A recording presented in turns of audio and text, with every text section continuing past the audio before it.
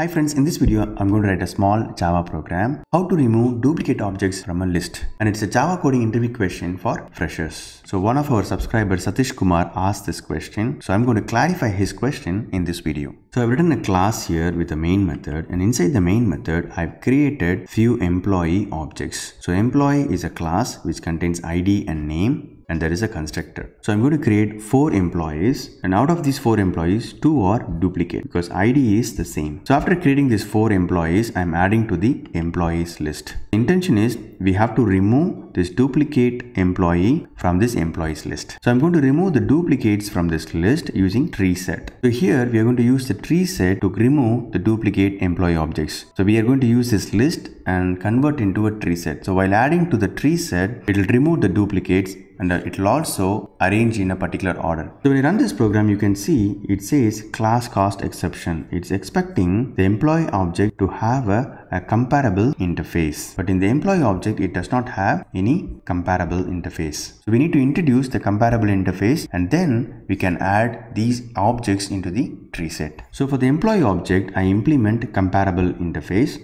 Then I have to override compare to method. This is very important because when we add the employee object to the tree set, this method will be called in order to find out the order and the uniqueness. When I debug this program, you can see the compare to method has been called when we try to create the tree set. So once the debugging is completed, we can see the results in the console. So the original list contains the duplicate object employee ID 2 and employee ID 2, but when I convert this list into a tree set, you can see it has already removed the employee ID 2. So we have Satish Kumar employee once in this list. So we have successfully removed the duplicate using the tree set. So how it was working? It was using the comparable interface and then this compare to method to find out the uniqueness of the object. Hope this small Java program is useful for your interview. All the best for your career. Please subscribe to my channel. Thank you.